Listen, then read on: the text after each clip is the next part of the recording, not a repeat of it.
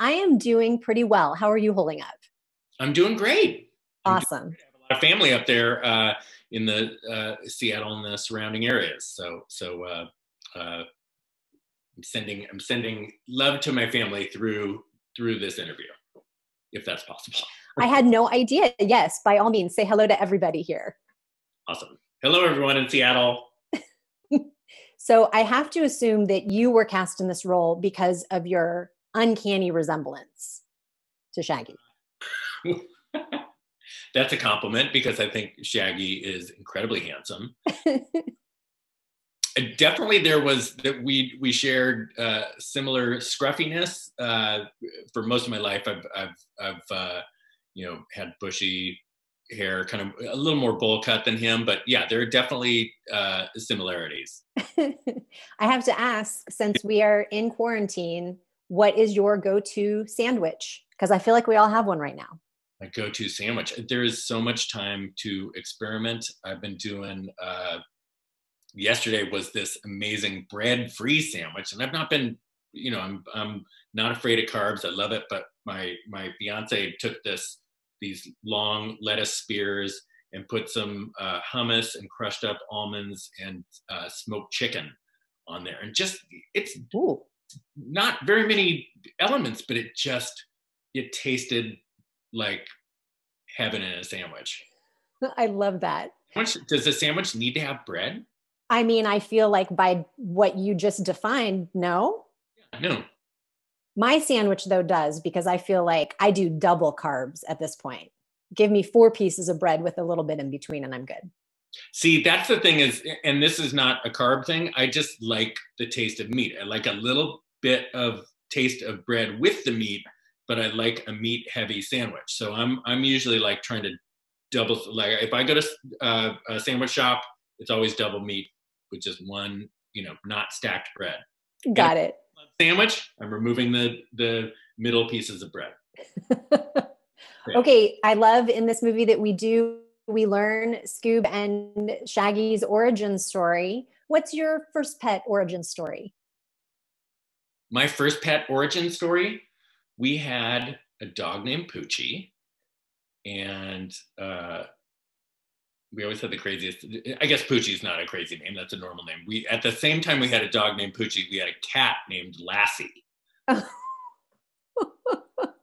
I guess the Lassie one was the interesting one because Lassie ran away. Lassie was an outdoor cat, um, ran away, and a couple weeks later, we saw Lassie on the side of the road had been hit by a car and sadly had died. And so we were crying and buried the cat. And then a week later, our Lassie came back home. So this was random cat, which is still sad. I don't like thinking about that dead cat on the side of the road, but yeah, so that's the origin story of our cat Lassie. That's quite the new plot twist in Lassie Come Home. It's a totally different ending than what I remember it being. Lassie's a cat now. Okay, last quick question. I feel like this movie is a great opportunity for us to bring a word from the Scooby-Doo lexicon back into our vernacular. So should we push for drat, zoinks, or jinkies? Oh man, I mean, I have to go with zoinks. It was such a thrill to get to say that. Although jinkies I actually went. There's a little breakfast place that I went to that has a really wonderful omelet. It's called Jinkies, so that just brought up that. But yeah, I'm good. Final answer. Okay, zoinks it is. We're bringing it back. You heard it here first. Awesome. Well, there you Hi, are. Amanda. Who's that?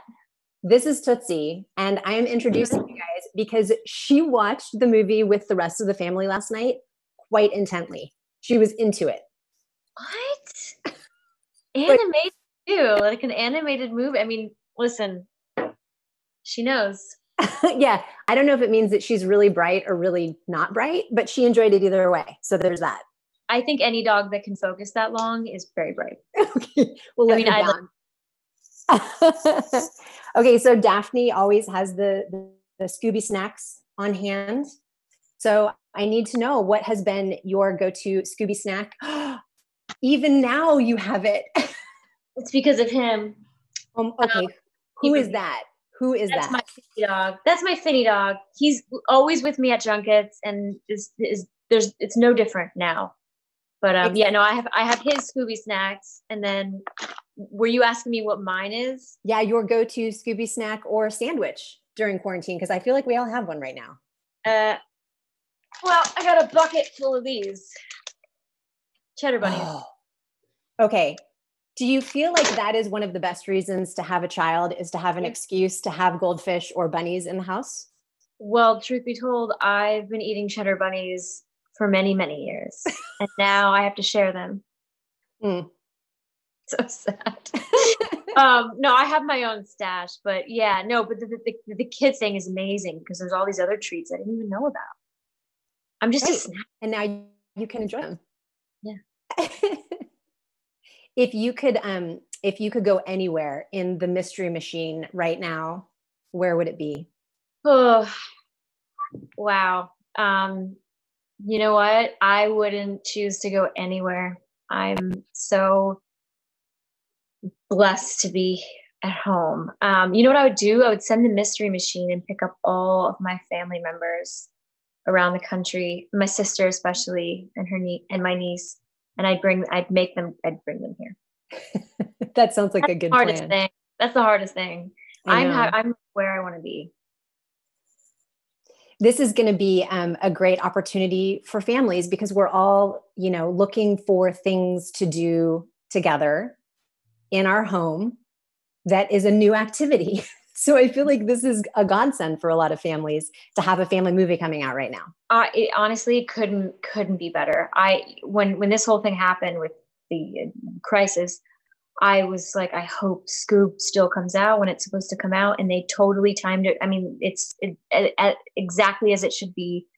I'm so looking forward to the world seeing it and being able to do it with their families and in the comfort of their own home with their pets. I mean, how amazing is it to have like a premiere with your whole family, including your pets that you can't bring to the theaters? So it's kind of perfect. It really is the perfect family movie, and I'm so excited to see it with my daughter and Ben.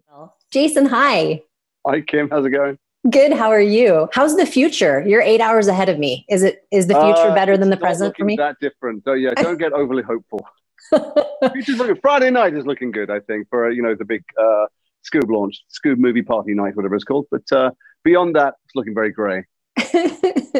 I have to tell you, in honor of this interview, I very seriously considered wearing pants. Thanks. That's very, very kind of you. You will be the only one then. I know it is so odd that no matter where we are, you're in a hot tub right now? Yeah, but only below just out of shot. Oh, that must be so comfortable. I am envious, to be honest. Actually, funny enough, hot tub sales, I know you've only got 4 minutes. Hot tub sales have been going through the roof, bizarrely, during lockdown. Look, who are these people who are buying hot tubs now? I think people are just looking for comfort in whatever way they can find it. And maybe for some people, that is it. Well, guess what? I know how they can find it. They can watch SCOOB with the entire family. And I'll tell you something, I'm finding it very hard to watch anything with my entire family. I've got an 18-year-old and a 14-year-old and my wife, and everybody wants to watch different things. And what a joy it is to find something that you can all watch together. I have to tell you, I also watched it with my entire family last night, and our dog, who watched great intensity. She was quite interested in it. I didn't think of bringing the dog in, and we might have to have a second screening.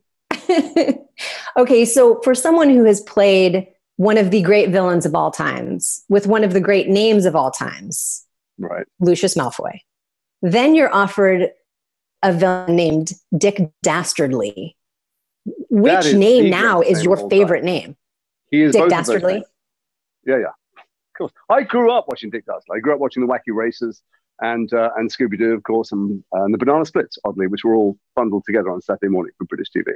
And I love Dick Dastardly. What I thought was brilliant, how they reinvented and updated the entire thing. I mean, this being an origin story for Scoob and Shaggy, but also very much part of the 21st century with Simon Cowell, spoiler, and various other things in it. But Dick himself, who is such a tragic and pathetic loser, let's face it, was updated to be far more. He's got a massive pair of shoulders on him, which for a puny lad like me was a joy to be. But also he's just there's something a little bit more scary and solid about him, because you're meant to be alarmed by his presence.